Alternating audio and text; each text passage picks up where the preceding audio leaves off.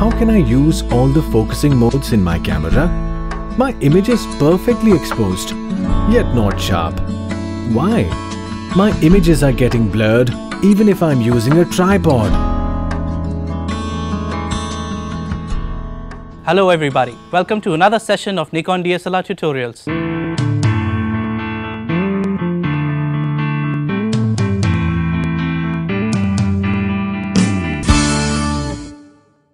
In the previous session, we spoke about various auto exposure modes. In this session, we will be talking about focus. What is focus? Focus is actually adjusting the distance of your subject from the lens.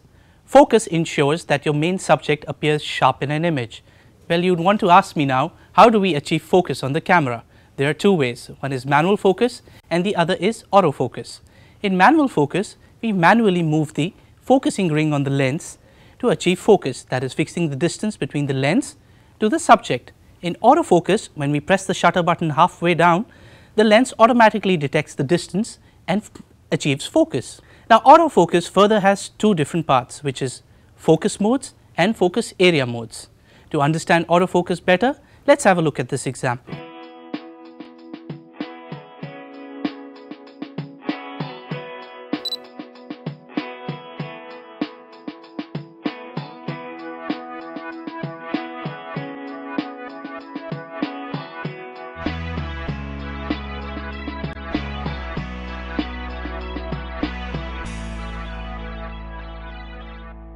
Now, as we mentioned earlier, autofocus can be achieved by pressing the shutter button halfway down.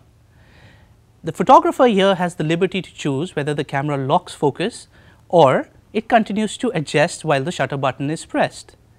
The function that sets this behavior in the camera is known as focus mode. Now, focus mode has three different components: AFS, AFC and AFA. In the AFS or single servo autofocus mode, it is generally used for stationary subjects. Focus locks when the shutter button is pressed halfway, and the shutter can only be released if the camera is able to focus. This mode also gives you the liberty of recomposing your scene after the focus is locked. Coming to the AFC or continuous servo autofocus mode, this mode is used for moving subjects. The camera focuses continuously while the shutter button is pressed halfway. If the subject moves, the camera will engage predictive focus tracking to predict the final distance to the subject and adjust the focus as necessary. At default settings, the shutter can only be released if the camera is able to focus. In AFA, which is the auto servo autofocus mode, the camera automatically selects single servo autofocus if the subject is stationary and continuous servo autofocus if the subject is moving. The shutter can only be released if the camera is able to focus. Now, you would like to keep in mind that when you are unable to decide which mode to choose, that is between AFS or AFC, you can go ahead and choose AFA mode. An advantage of the AFA mode is it helps you when you are confused between choosing the AFS or AFC mode. The AFA mode automatically switches between the two depending on the subject movement and maintains crisp focus. Now, let us see how to change the focus modes on your camera. First, press the I button on your camera to bring up the shooting information display. Now, choose the focus mode and press OK to see the available focus modes. Now, choose the desired focus mode and press OK again, and now you can start shooting with your desired focus mode.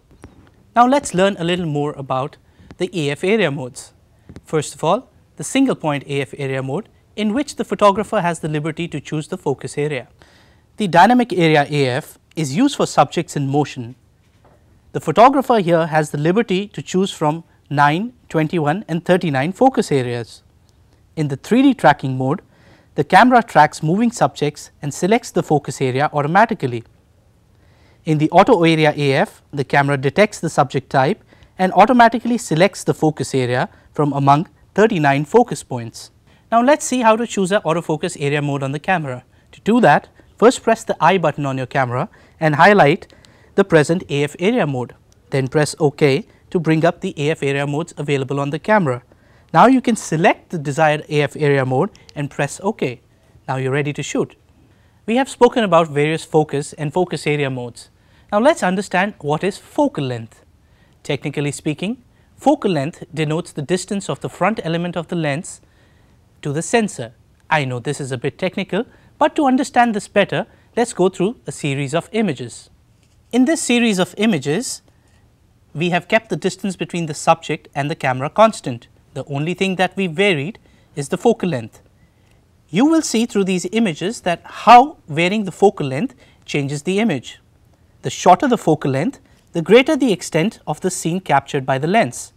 On the other hand, the longer the focal length, the smaller the extent captured by the lens. If the same subject is photographed from the same distance, its apparent size will decrease as the focal length gets shorter and increase as the focal length gets longer.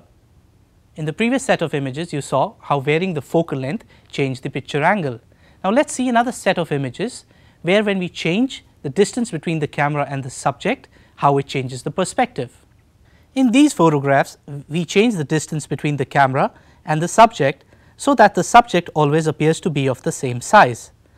Note the difference in balance between the portrait subject and the building in the background. The wider the lens, the greater the apparent distance to the building. Thank you for watching this tutorial. We hope you enjoyed it. But stay tuned for the next session where we talk about white balance, raw images and in-camera editing. So until then, this is your Nikon buddy Rohan signing off.